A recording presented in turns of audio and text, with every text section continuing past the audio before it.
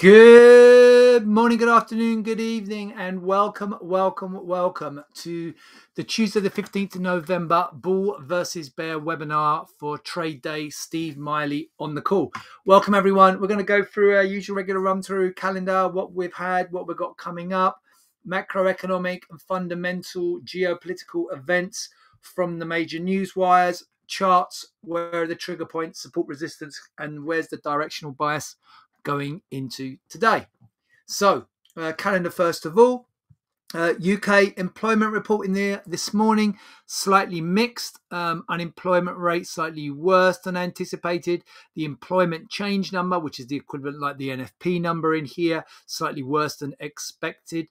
Average earnings, actually that's worse really because you think that's going to be inflationary. So that was slightly above, and the claimant count is slightly higher, better than expected. So kind of, if anything, you'd have to say more negative for inflationary pressures and more negative for a slowdown in the economy, but only marginal here in a lot of these numbers, so not huge, hugely outside of consensus.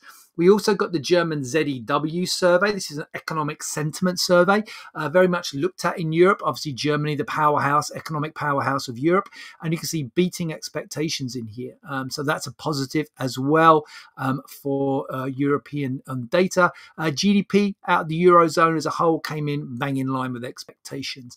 Looking ahead into today, yes, we get PPI data. Yes, it is an inflation number. No, it doesn't really impact markets very much at all. It's going to have to be very much out of line from the US. We have that now in just under 1 hour. And then although they're not actually on here, we do get a slew of Fed speakers today. So we'll come to that as we go through 5 things to start your day. They've got those in here. So let's talk about those now. So we do get today Harker and Cook at 9 a.m. Eastern. An hour later, Barr. And yeah, that's it. So we've got those coming up later today. That's going to be the main focus, the Fed speakers, particularly as we'll go to the second point in here. So Brainard on the tapes over the last 12 to 24 hours, indicating that there would soon moderate the size of interest rate hikes in here. So there we go. Brainard says Fed should probably soon slow pace of rate hikes. We've done a lot, but we have additional work to do. So echoing what we've heard previously, okay? Remember Brainard, the vice chair, echoing what we've heard from other Fed members, echoing what we basically heard from Powell at the last meeting, at the press conference, and from the statement saying, yes, we are probably going to slow down, yeah? But 2, we've still got more to go. So we're still going to go and hit the peak, at least where the market is thinking. And that's being echoed and reflected. We've been looking at the Fed tool in here. It's sitting still up at 80% in here, the Fed tool. So and no surprises there, for the next meeting. And we've been looking at this regularly. The peak in rates now lower than it previously was, right? So the peak in rates was, if we go out to the middle of next year, was at 500, 525. Now it's indicating 475, 500. And then by November next year, in a year's time, you see the peak was 475, 500. And now we're at 450, 475 going into November. So looking for potentially a rate cut going into the in a year's time. So that's what the curve is pricing in. We also had some positives in here, meeting between President Xi Jinping of China and President of the US, Joe Biden. That seems a positive, nothing really coming out from that, but nevertheless, they're speaking. So that was seen as certainly a positive, and it's really been helping. Chinese stocks have been helped by, rumors and slightly loosening of the zero COVID policy. There's been an extra boost more recently from changes in policy regarding the housing market to boost the flagging housing market in China. And then we've also got this, thawing maybe of the relations between the US and China, which is certainly seen as a positive. So all those things buoying and pushing Chinese stocks higher in here. And you actually look at the Hang Seng now. The Hang Seng is arguably Hang Seng, which is reflective of the Chinese stock market. The Hong Kong index in here is arguably in a bull market. And there's a little article on that I'll come to shortly. So they've met. Brainard, we spoke that. Buffett in buying semiconductor, Taiwanese conductor manufacturing, world's leading chip maker, exclusive supplier to Apple, has taken a $5 billion stake in those. So we are seeing money coming to work into the market, and from the Sage of Omaha, Warren Buffett. Equity futures slightly up in here. So let's just run through. Brainerd we've already spoken about in here. Big tech stokes Nasdaq as yields dip on Fed up. So Brainerd, the comments of Brainerd pushing yields in here lower. If we go and take a look at the US 10-year in here, where's the interactive chart?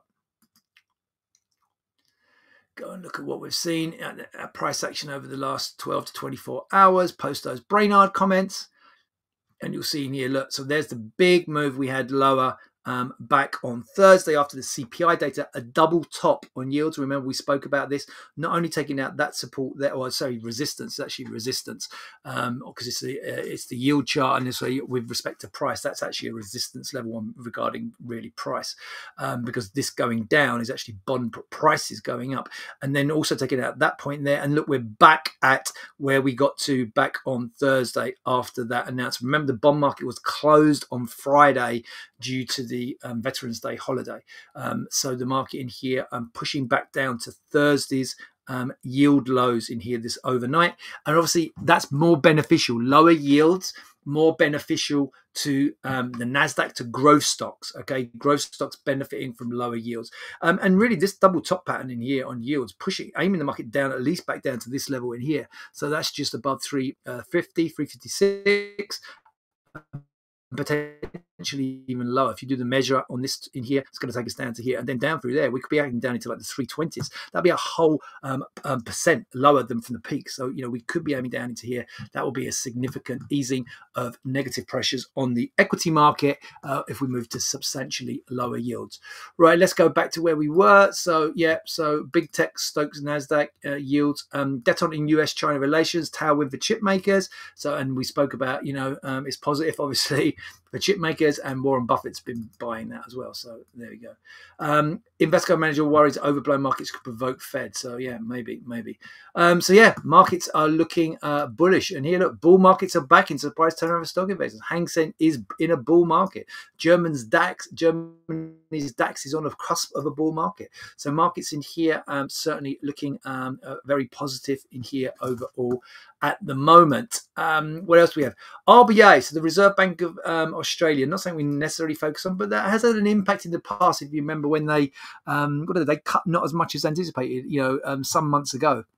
But in here, the Australian Central Bank in their minutes, so they've both indicated. So in their last rate cut in here, so they weighed up two options, and they raised rates by only 0.25%. Okay, but they were looking at either 25 or 50.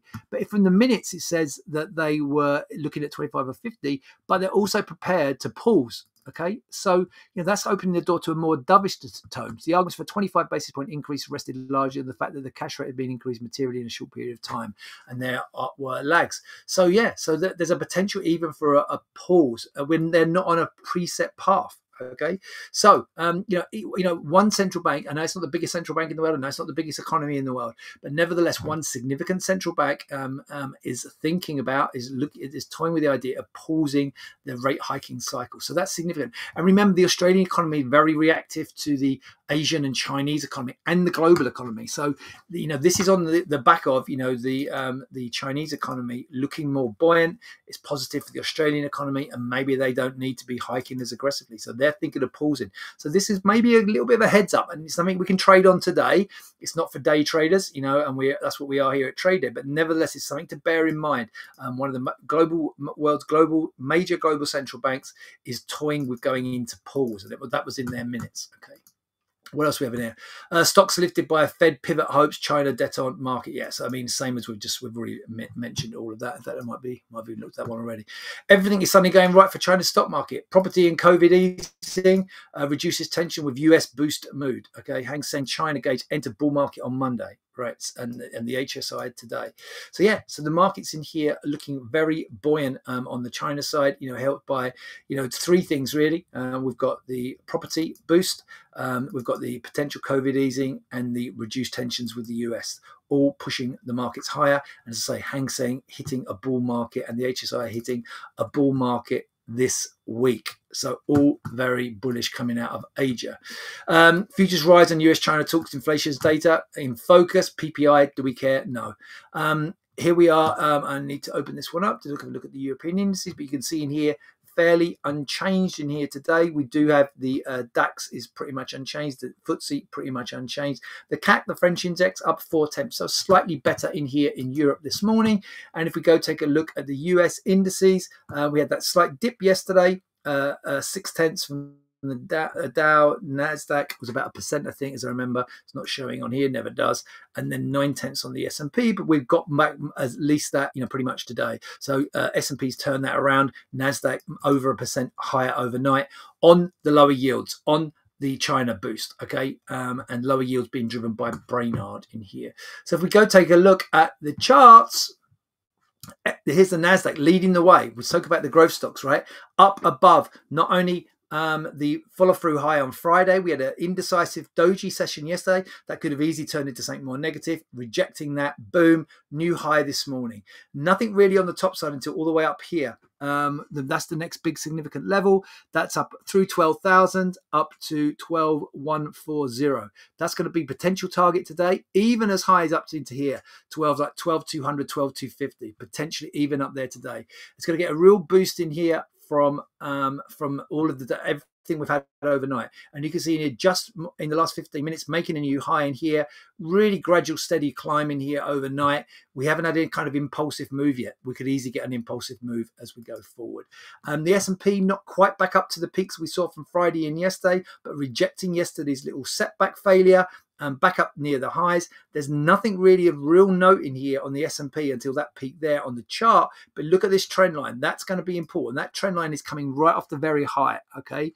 It may not be the best trend line in the world, okay? But that trend line drawn off the very high from the very end of last year through the peak there from August, okay? That is up in the, I don't think we're going to get there today. Don't believe me, I don't think we're going to get there today.